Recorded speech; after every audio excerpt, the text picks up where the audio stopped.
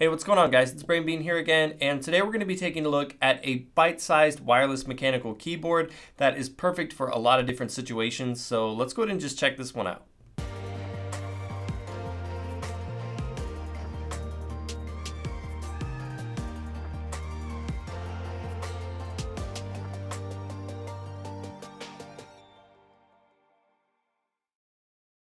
So today we're taking a look at the Velocifire Mini. It's a 61 key mechanical keyboard that is wireless.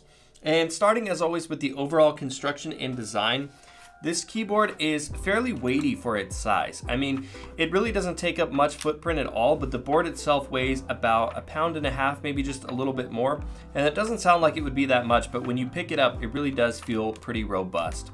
It's got a really nice sturdy metal backplate, and the plastic casing that wraps around the board as well feels nice and robust. It doesn't feel like it's gonna get, broken or worn down, and that's really good because this is the type of keyboard that you're gonna just throw in a backpack and take with you. And since it does not have a removable top cover to put over it, that's really important to have a pretty rugged feeling design. Aesthetically, as you would expect with a 60% keyboard, there's really not a whole lot going on here to talk about. It's very simple, very minimalistic. The footprint, again, is not very big, and there's no branding or any LEDs or anything like that popping out at you. So again, just very plain minimalistic there. The font on the keyboard is kind of your plain, simple font, which I really like because a lot of times with these budget mechanical keyboards, they kind of go out of their way to have a more stylized or intrusive font just to kind of make the board stand out a little bit. And I like that they kept things nice and simple with this board. Now, one thing to point out is that this board is not backlit. And one thing that did surprise me is that these keycaps are actually double shot ABS keycaps, which is something you really don't see very often. And it's actually pretty good quality keycaps for a board, especially in this price point. I would have liked it if it had backlighting, but I understand that with a wireless board, obviously that's going to cut into your battery life, and so you kind of have to make a decision there as to which one you would rather have. For me, I do like to work in low light situations quite a bit, so having a little bit of backlighting for me is kind of a plus. And the reason for that too is on this board will last you for 30 days on a single charge. And I feel like that's a little bit excessive. Sure, we don't want to have to go and charge our peripherals all the time, but for something like a keyboard that's easily plugged in with the included micro USB cable, I feel like cutting that time in half for, say, a little bit of white backlighting for me would be a fair trade. Now, obviously this board is kind of trying to emulate the And Pro, and that board does have backlighting, and that board does just fine there as well. So for me, that would be something I would have liked to have seen. But on a positive note for this board, it does charge to full in about 4 hours. And again, that 4-hour charge is going to last you 30 days worth of use. And I feel like that's pretty damn good, especially, if you're somebody that doesn't want to have to keep the cable connected all the time.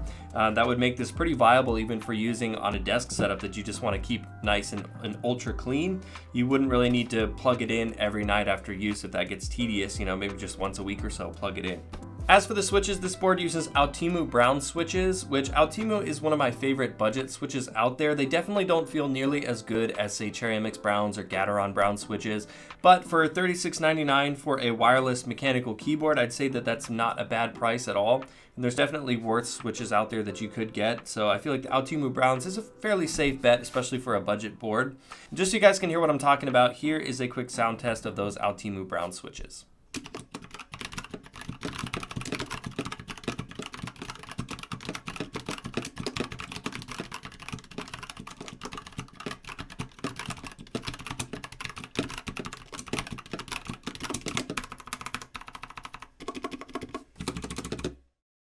So as you guys can imagine, there's not a whole lot of extras when it comes to this board. You do get a set of 4 red keycaps. They kind of come in this like candy apple red color. They're blank, so you can put them on just about any one of the keys and just kind of use them for WASD, or if you want to just stylistically have a couple of them sprinkled throughout, or maybe some keys that you use in softwares more often, like function keys or number keys, you could do that. You also get a fairly long USB micro cable for plugging it in, and it does come with a very simple keycap puller.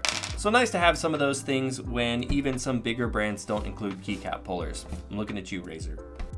So overall, there's really not a whole lot to say about this board. It's rugged, it's durable, You know, I feel like for $36.99, it's a great value, especially for students that might, you know, take their laptops with them everywhere they go on campus. And when it comes time to sit down and type out a paper, if you're anything like me, you just don't like using laptop style chiclet keyboards. I don't like it.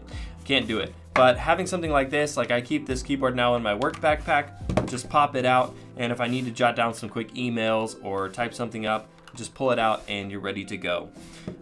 You know, there's a lot of applications for it. Again, with a clean desk setup, if you want to keep things minimalistic, or if you're just somebody that works from home or pretty much can work remotely anywhere, and all you need is a backpack with your laptop in it, you can throw this in there easily, and I feel like it's durable enough. I mean, the thing is built like a brick that it's definitely going to hold up. Obviously, you want to do your best to kind of minimize the trauma that happens to the keycaps and the switches, but I've been throwing this thing in my work bag for the last couple of weeks and haven't had any issues with it whatsoever. But anyways, guys, for $36.99, I feel like this little Velocifire Mini is a really good substitute for something like the And Pro, which is going to cost you about $100. So if you're not sure if you like a 60% mechanical keyboard, it's definitely a safe way to go to kind of get you that entry into the smaller kind of niche mechanical keyboard market, and then see if you like it and move on from there.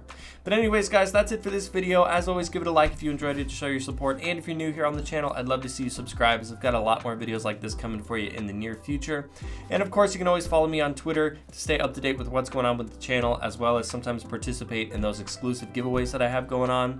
But as always, guys, thanks so much for watching, and I will see you in the next one.